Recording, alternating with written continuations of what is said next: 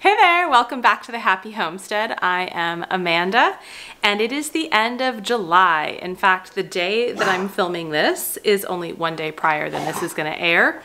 It's Friday, July 29th. This is going to air on July 30th. And then we go into August 1st on Sunday. And the month of August is an exciting month when it comes to the homesteading and the preserving of the food, because Jessica at Three Rivers Homestead, I think it was about 3 or 4 years ago, she created this challenge. And I think it was just a self-imposed challenge that she kept herself accountable with through social media and whatnot. And it's called the Every Bit Counts Challenge. And there is a hashtag for that, and you're going to want to follow that hashtag on both YouTube and on Instagram, because there's a lot of homesteaders that do this every year, and it runs from August 1st to August 31st, right? There's 31 days in August. No. There is, yes. Got confused for a second.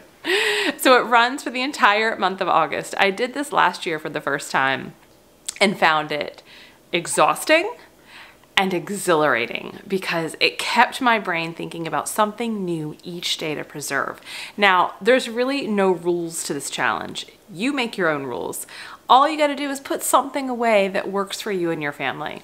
Now, that could mean you freeze it, you can it, you dehydrate it, maybe you freeze dry it if you have a freeze dryer, pickle it, ferment it, right? Those are all preserving of food ways as well. So there's a variety of things you can do. And it doesn't have to be food.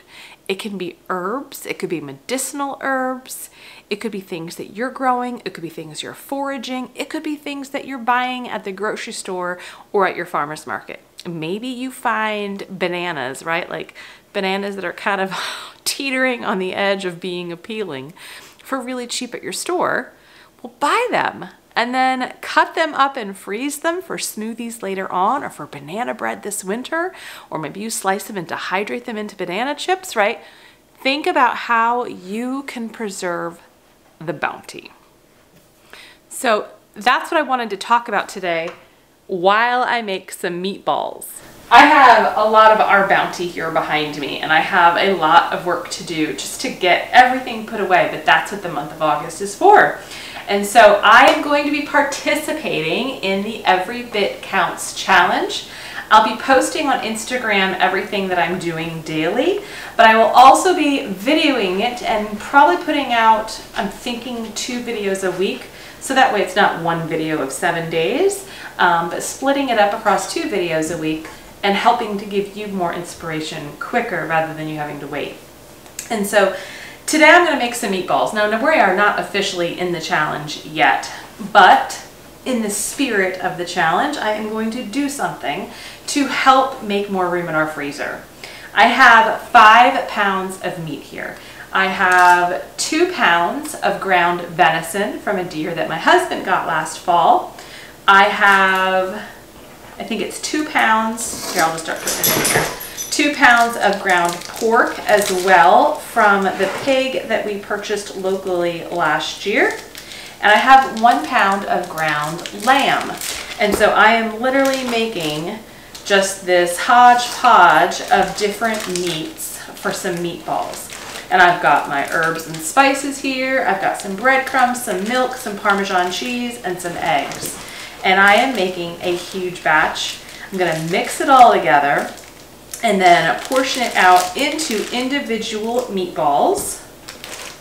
And I'm going to bake them and freeze them, so that on these busy weeknights, right now that school is back in session for my children, my husband, the fall is the busiest time of year for him with his job.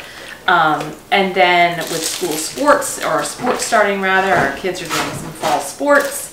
I need some really easy dinners to kind of just pull from when I need it.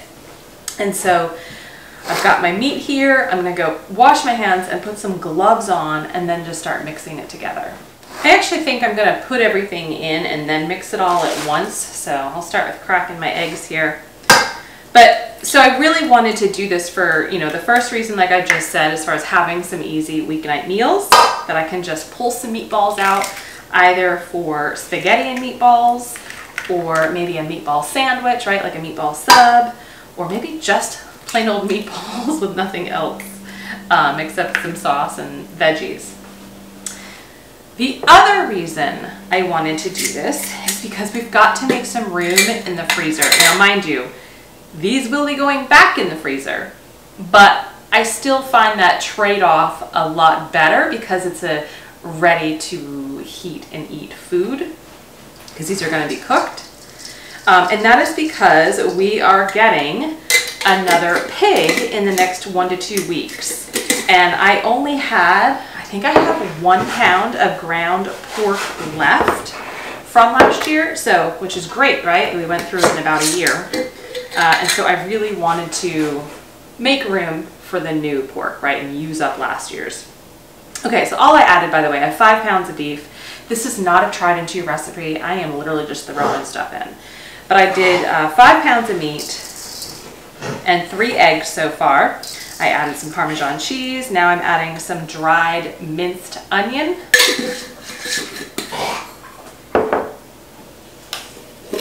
I also have some garlic powder. Can never go wrong with garlic powder. In my brain, in my mind. Some dehydrated oregano, just dried oregano. And you can do this with all beef if you have ground beef and that's what you prefer. Again, I'm just doing the different types of meat because honestly, I actually think it's going to taste really good, but also to use up those little last pieces of the pork and even the lamb. This is dried basil, pepper, and Redmond real salt. As you know, that's the only salt we have in this house, and I love it. Probably about 3 teaspoons, 3 to 4 teaspoons. Okay, milk. This milk is not bad, but it's a little cultured, so it's perfect for the meatballs. Maybe half a cup. And then I've got some fresh sourdough breadcrumbs from batches of bread I've made that, you know, either the ends we just weren't eating it, or maybe it didn't look pretty and then I just made it into breadcrumbs. So I'm probably gonna add about a cup of breadcrumbs.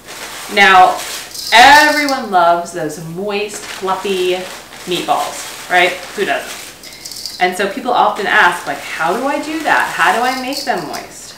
By the way, I hate that word. I've said it twice now. I can't remember if I've talked about that before or not, but the word moist is like, I don't know what it is. I've always been like that. All right.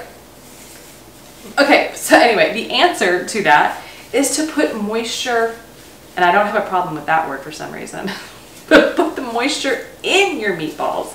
That is how you keep them juicy and not dry. All right, so I'm gonna start mixing everything up. Now, you have 2 options, right, of how you do your meatballs as far as cooking them, because you do want to cook them. I would not ball these up and then put them in the freezer. I really would cook them first and then freeze them, so you're just heating them through when it's time to pull them out and use them on those hectic, busy days. But your options are pan fry on your stove or on your range, which I think is probably how a lot of us are used to doing it. And it does add that gorgeous and delicious browned flavor, right?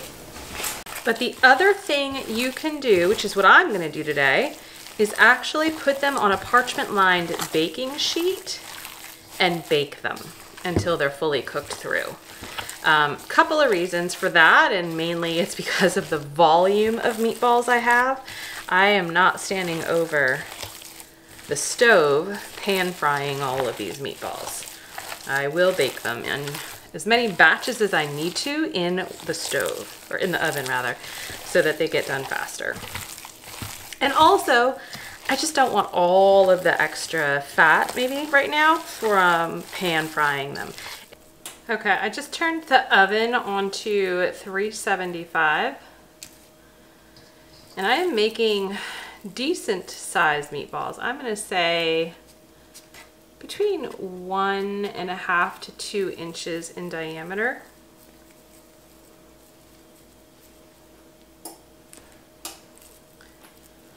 We just really like, you know, some substantial meatballs.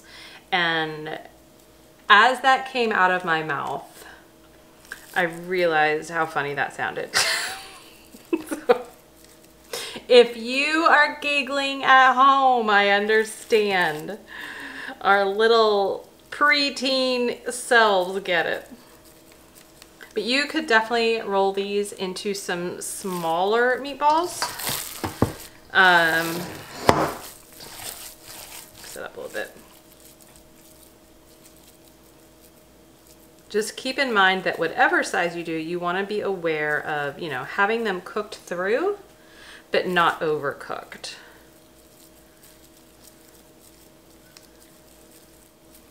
So anyway, this is the kind of thing that you would do in the Every Bit Counts challenge.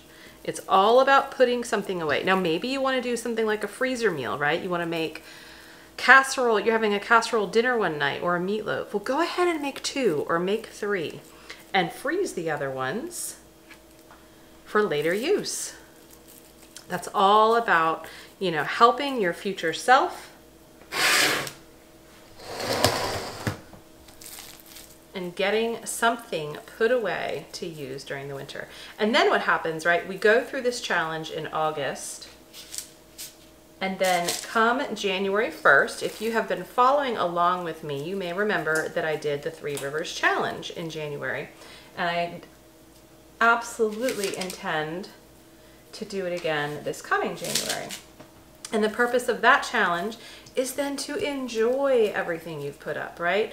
And you make your own rules, right? Maybe you don't go to the grocery store in a week, or you go 2 times a month or 3 times a month, or maybe you normally spend $300 a week on groceries and you're only going to spend $150 a week on groceries. Like, you make your own rules, but the whole point is to utilize all of this wonderful food that you have already put up.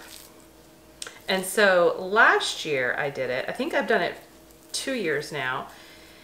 And every month in January, I actually don't have to spend any money on food. And it's been so liberating. It really has. All of the work that we do during the garden season pays off.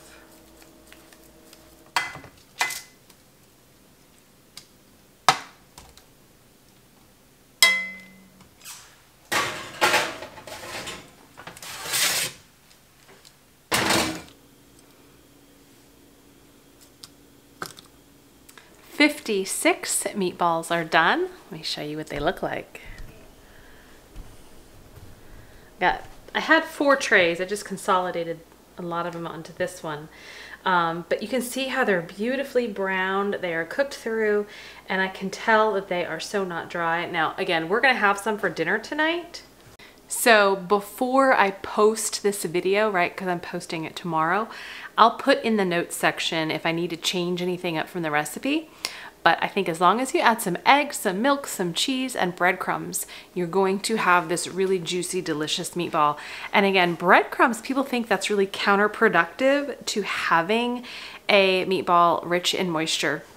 But it's not, because the breadcrumb actually soaks up some of the other stuff, whether it be the milk, the egg, the cheese, or the fat from the meat.